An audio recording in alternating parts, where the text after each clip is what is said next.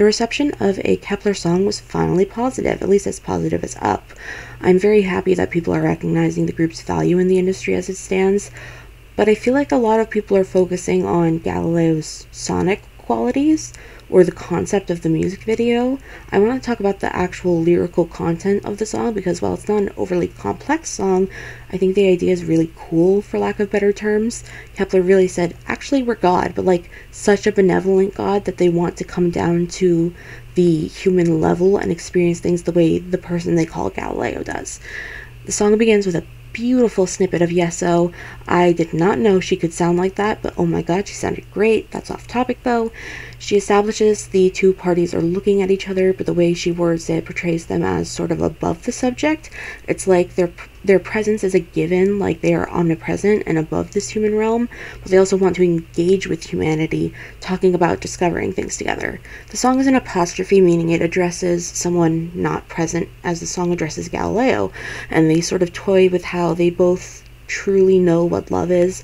They also toy with surface level emotions, stating their deep love makes them prettier. These are not the words of your typical godlike figure. It makes things like the scientific method seem intimate, like when they ask a question at the beginning of the chorus, like this is an experiment they intend to perform.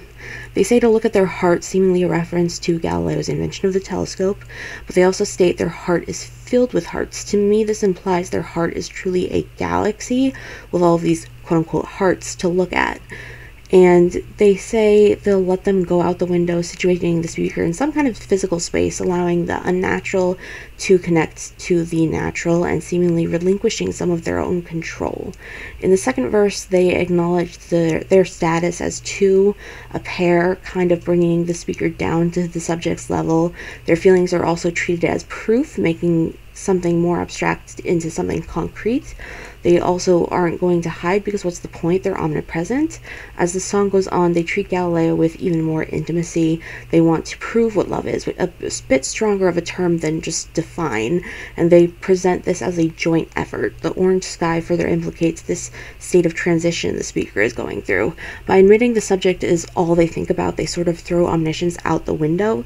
They talk about the mind swirling, this confused abstract imagery, but they suggest stepping out into the unknown, truly stepping into this human realm like it's worth more to live a human life and love rather than being a literal god. It's like the reverse of No Exit, and I kind of love it. Let me know what you think if you interpreted the song differently, but I'd also be interested in learning about any songs you find deceptively interesting. I want to look into a lot of songs that people sometimes overlook when talking about truly interesting lyrics.